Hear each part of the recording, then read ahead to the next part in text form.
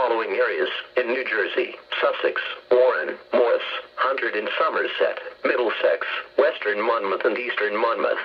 High wind warning in effect from midnight to noon Sunday. The National Weather Service in Mount Holly has issued a high wind warning, which is in effect from midnight to noon Sunday. The high wind watch is no longer in effect. Winds west to northwest at 25 to 35 miles per hour with gusts up to 60 miles per hour.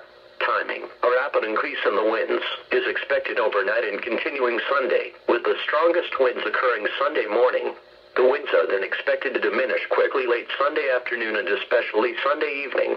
Impacts: downed trees and power lines, potentially resulting in power outages. Some damage is possible to building structures. Difficult driving conditions, especially for high-profile vehicles on north-south roads due to crosswinds, and also on bridges and other elevated roadways. A high wind warning means a hazardous high wind event is expected.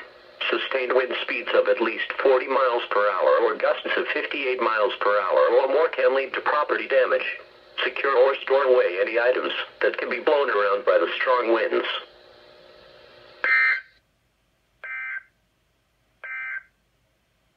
The coastal waters forecast from Sandy Hook, New Jersey to Fire Island Inlet, New York out 20 nautical miles.